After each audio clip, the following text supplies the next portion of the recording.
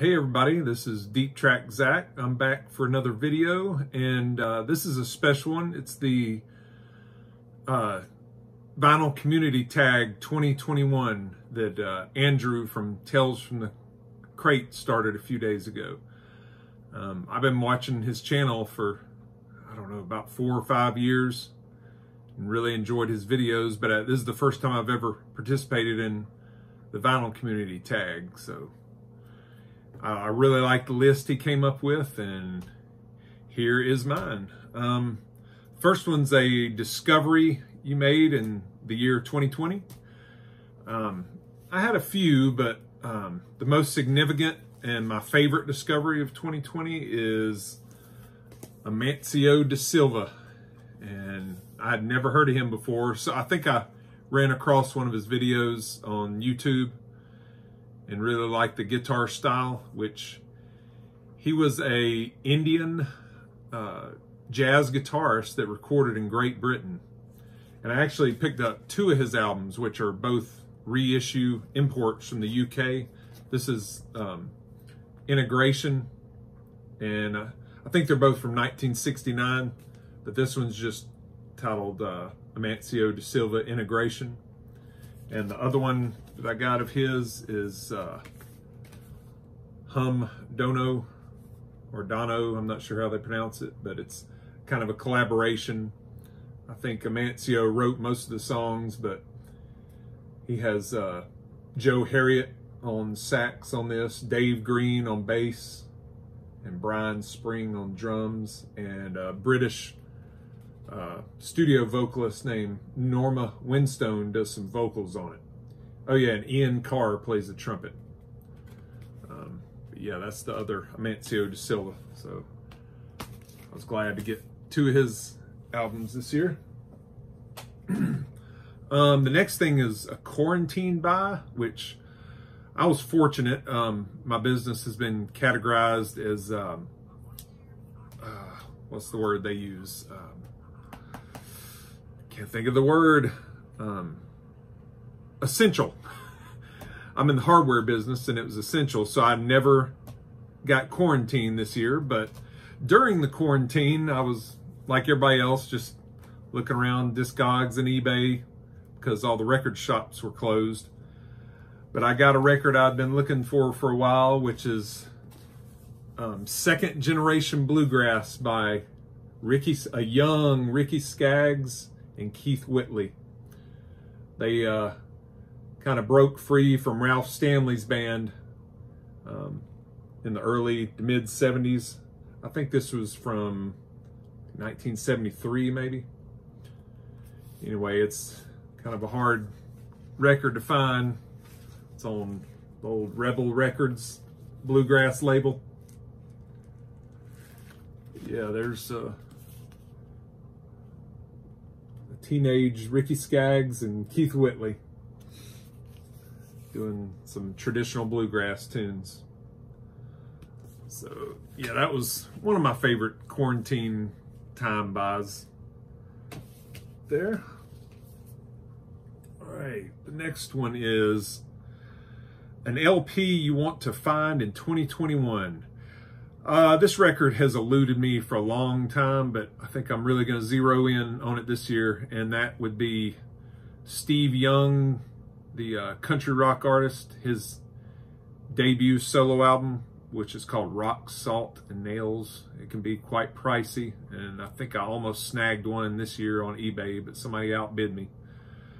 But yeah, that's what I'd like to find this year is Steve Young's Rock, Salt, and Nails. A box set. This was a big acquisition for me this year. I sold a bunch of records and had some money in my PayPal, and decided to spring for this box set from Vinyl Me Please. You might have heard of it, but it's called The Story of the Grateful Dead. Real nice box with a cool inside. Yeah, I took the records out of it. It's got Live Dead, Working Man's Dead, American Beauty, Europe 72, which is a record, another album that eluded me for a long time. I finally got it in this box set. Wake of the Flood. These are all colored vinyl too, and cut from the original tapes. I'm going to show this one.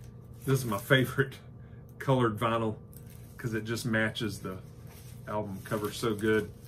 It's kind of a Coke bottle of green. It matches the sky color on Wake of the Flood. Yeah, that's that. Yeah, it's got Europe 72, Reckoning, Wake of the Flood, Terrapin Station, and then Without a Net, which is an early 90s highly sought after triple LP live set, Without a Net.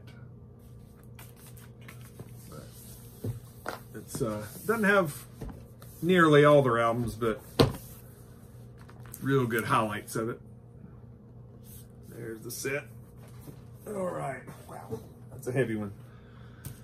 That's my box set. What's the next thing? A concept album. I don't think I've ever heard anybody allude to this as a concept album, but I'm gonna go with Neil Young, Tonight's the Night. This is, I love this record. And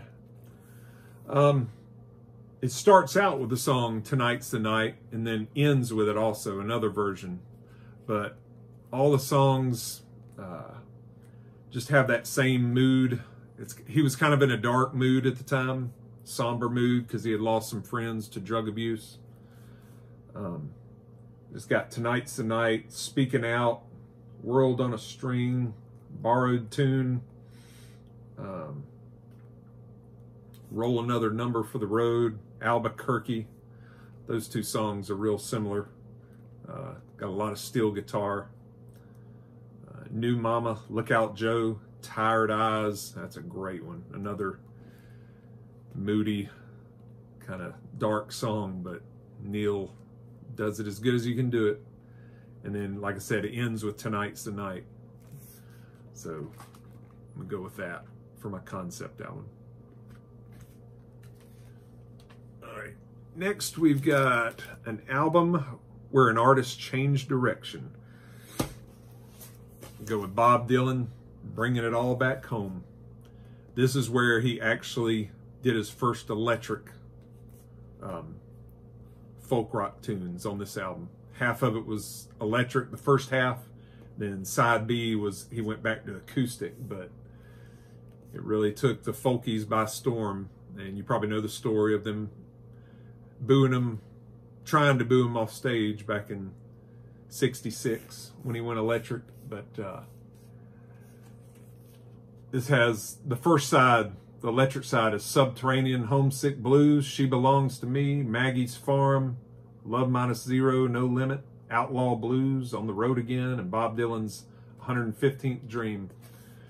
And then the acoustic side, side 2 has Mr. Tambourine Man, Gates of Eden, It's All Right Ma, I'm Only Bleeding, It's All Over Now, Baby Blue. But this is where he first plugged in and took the folk world by storm. And his follow-up album same year was Highway 61 Revisited, and that was all electric, I think. But this is where it all started. And he truly changed direction for the good. All right, what do we have next? White Label Promo. This was a big find for me this year. And amazingly, I found it in a White Label Promo. This is an obscure album, country rock album by Terry Reid, who was solo back in the late 60s. And he actually turned down an offer from Jimmy Page to be the lead singer of Led Zeppelin before they went to Robert Plant. But Terry Reid wanted to stick to his career. But yeah, this is from 1974, and it's produced by Graham Nash. But it's really a great album and highly sought after in collector circles. But yep, it's a White Label Promo on ABC Records. It's called Seed of Memory, if I didn't mention that. the great songs on here. I mean, they're all good songs, but Faith to Arise, Seed of Memory, Brave Awakening, To Be Treated Right, Ooh Baby, Make Me Feel So Young, The Way You Walk, The Frame, and Fooling You. But side one's great with Faith to Arise, Seed of Memory, Brave Awakening. Those are just three great songs all in a row on side one. But that's my white label promo. Terry Reid, Seed of Memory. Let's see. Compilation album. I'm going to go with the Beatles' Hey Jude. This is a compilation, a collection of non-album songs and B-sides like Hey Jude, Revolution, Paperback Writer, I Should Have Known Better, Lady Madonna, Can't Buy Me Love, Don't Let Me Down, Ballad of John and Yoko, Rain, and Old Brown Shoe. I think this spans from about 1966 to 1970. But I've always loved this compilation and love the cover. Beatles, circa 1970, I believe. There's the back. The Beatles Untitled compilation, which everybody refers to as Hey Jude. What do we have next? Album that tells a story, or that you've got a story about. I'm not going to go with an album. I'm going to go with probably my biggest find ever. And that is my old 78 Blind Willie McTell Drive Away Blues and Love Changing Blues. As you may or may not know, it's really hard to find these old blues 78s, but I was on my way home from work one Saturday, and it was probably about 5 o'clock, and I passed a garage sale, and I saw them bringing stuff inside like it was about to end, so I just passed on by, and then something told me to turn around and go back to that garage sale. So I turned around and walked up to the garage, and the woman asked me what I was looking for, and I said records, and she had 2 or 3, throwaways up in there. And I said, nah. I started to walk away, and she goes, well, I also have some of those real old records inside that were my grandfather's. I said, yeah, I collect those. And she came out with a stack, probably about 2 feet high. And I looked through, I don't know, the first 10 or 12, and I saw a few good old country titles and maybe a Louis Armstrong and another blues title. But I didn't see this one initially. But I offered her an amount for the whole stack, which wasn't a whole lot. And I brought them home, and I was looking at them later that night. And about half of them were cracked. But I got about 3/4 of the way through the stack, and I saw this, and my jaw dropped. So, yeah, that's my story about the Blind Willie McTell. I think it's from 1929. Victor Records, recorded in Atlanta, Georgia. All right. Let's see. The next thing is an album that needs a vinyl pressing. I've mentioned this to people for years and years, but one genre that's neglected, a great period of music, was early 90s country music, which I refer to as the early 90s country gold rush. Not many things were put on vinyl, and if they were, nowadays they're really hard to get and really expensive. But this has never been put on vinyl, which is Dwight Yoakam's This Time. I think it's from 1992. And this would just make a marvelous vinyl reissue. It's got Pocket of a Clown, 1,000 Miles from Nowhere, This Time, 2 Doors Down, Ain't That Lonely Yet, King of Fools, Fast as You, Try Not to Look So Pretty, Wild Ride, and Lonesome Roads. And it would make my year if this was reissued. They could even make the center label have that picture right there on it. But yeah, that's Dwight Yoakam, This Time. It needs to be on vinyl. All right, let's see. All right, common and uncommon album. These two kind of have a theme because both artists were in the band Faces. For the common album, I'm going to go with Rod Stewart's Every Picture Tells a Story.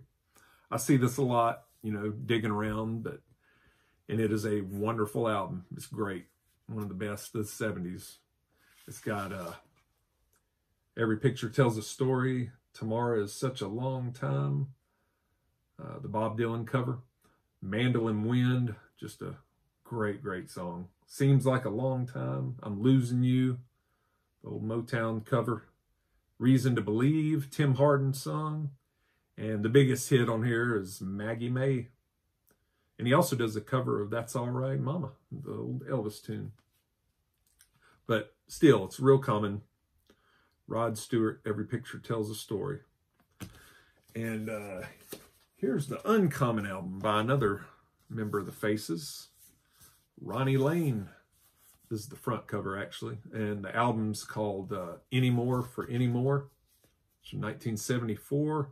This is, you can only get it on a UK import. It's never been issued in the United States. I bought this on eBay 7 or 8 years ago. And it's a wonderful rock, folk rock, country rock album by the late, great Ronnie Lane. Careless Love, Don't You Cry for Me, By and By, Gonna See the King, The Poacher, Roll On Babe, Tell Everyone, Anymore for Anymore, the title track, that's great. Only a Bird in a Gilded Cage, and Chicken Wired is the last song. But yeah, that's my uncommon album. Ronnie Lane, Anymore for Anymore. Okay, the next thing is an EP. I grabbed 2 of my EPs. I could not decide on which one to show. First one is Captain Beefheart and his Magic Band, the legendary A&M Sessions. This has some sessions that he did in I think it's 1966 or 67. It's just great blues rock, blues/garage rock compilation. And there's only 5 songs, so it's a 5-song EP. It's got Diddy Wah Diddy, Who Do You Think You're Fooling, Moonchild, Frying Pan, Here I Am, I Always Am. And all great songs. That's Captain Beefheart, legendary A&M Sessions. And my next EP is Steely Dan 4s. This has 4 songs. It was released in 76, I think. But what's neat about it is it has 2 songs that weren't on their debut album, which is, what was that called? I can't think of the name of it, but Can't Buy a Thrill, 1972. But it has Do It Again, which was on Can't Buy a Thrill. And the second song on side 1 is called Dallas, which is kind of a country rocker. It wasn't on their debut album. Then Haitian Divorce. That was on one of their mid-70s albums. And Sail the Waterway, which is the other one from 72 that wasn't on Can't Buy a Thrill. But that's another EP, 4s by Steely Dan. ABC Records. All right, girl group. I'm kind of ashamed to say this, but I don't have a girl group album in my house that I could find or that I could think of. So I just went with a girl, a woman. Going with Cher's album, recorded in Muscle Shoals, Alabama, 3614 Jackson Highway. This is probably her best record. I think it's from 1969. I got this in an antique store. It said 7 or 8 years ago. And it's a promo. And I don't think the person selling it saw this, but real faint writing up in the top left corner is a signature. And it looks like it's signed by Sonny Bono and Cher, from what I can read. Yeah, it says, your friend, they wrote something I can't read, and it says, your friend, Sonny and Cher. But yeah, that's Cher's 3614 Jackson Highway, recorded in Muscle Shoals in 1969.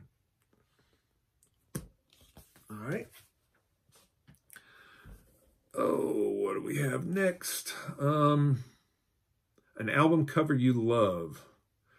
I found this at the last minute. I thought of it. I've always loved this album cover. Late, great Billy Joe Shaver.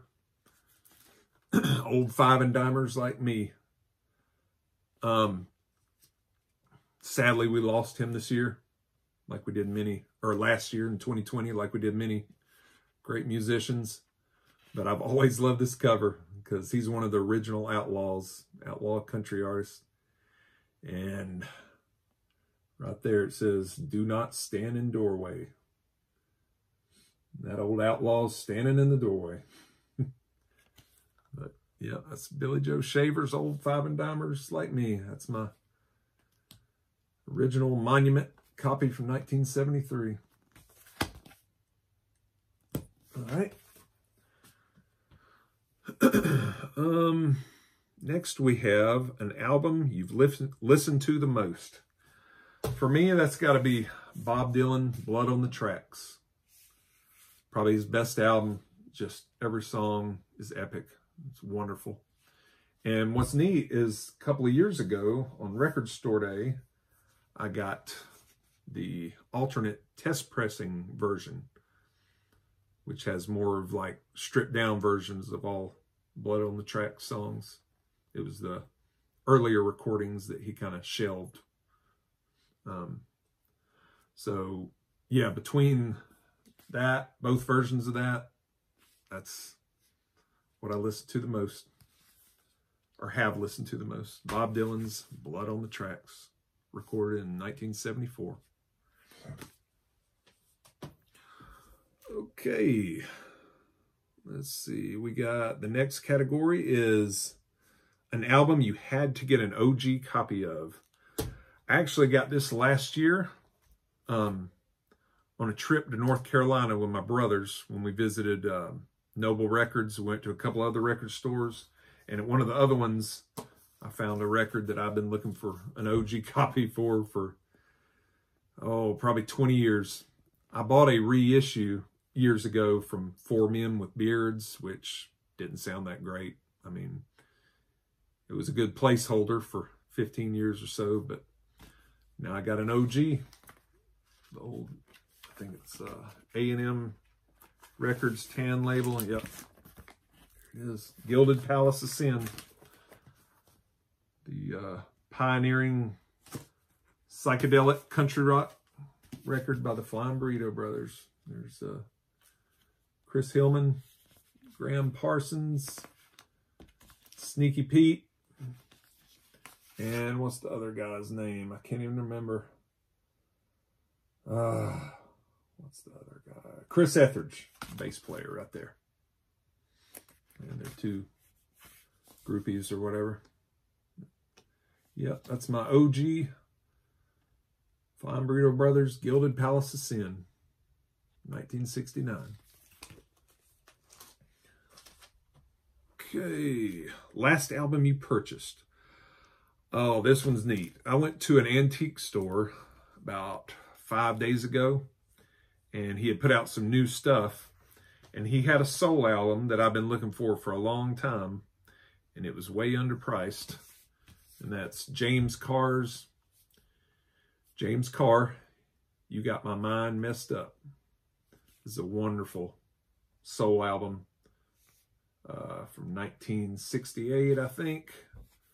But yeah, he had it way underpriced. I paid under $20. I think it was $17. And this has a median value on Discogs for around $200. But that's James Carr, You Got My Mind Messed Up on Gold Wax, I think is the label. Yep, Gold Wax Records. Just good Southern soul music. He kind of sounds like Otis Redding.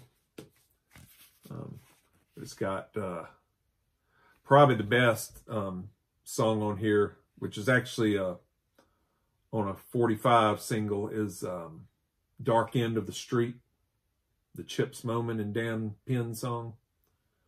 But every song's good. Pouring Water on a Drowning Man. These Ain't Raindrops. Lovable Girl. And the last songs, you got the title track, You've Got My Mind Messed Up.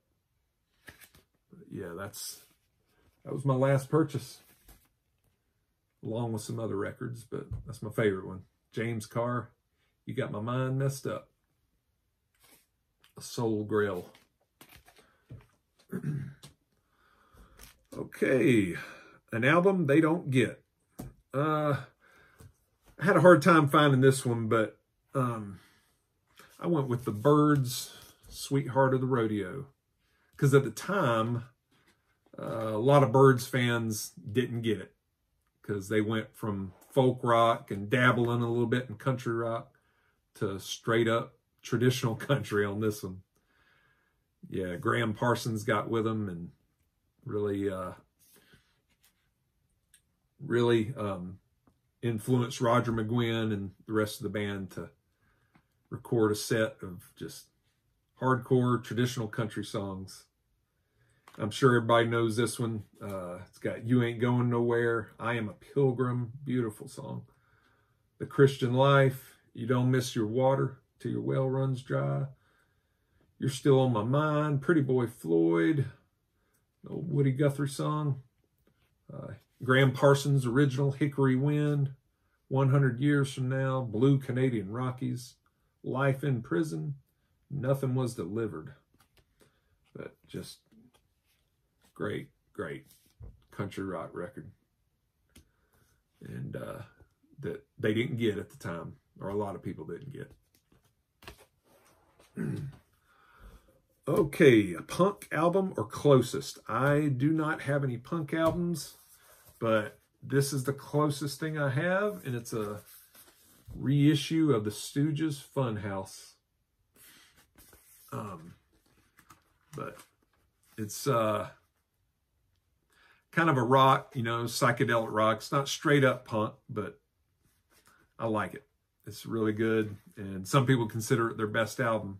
But what's neat about this reissue is it's got that original Elektra label, and it's on a beautiful orange, red, black kind of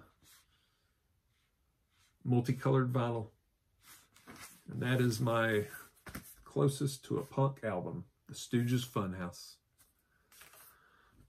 All right, the last topic here is your favorite 2020 reissue. And this one is the same for a lot of people in the VC. I've seen a few of these videos, and a lot of people are showing it. And that's Tom Petty Wildflowers. But this isn't the reissue that most people are showing. This is a bootleg that I bought real early in 2020, probably in February. I think it was from Europe.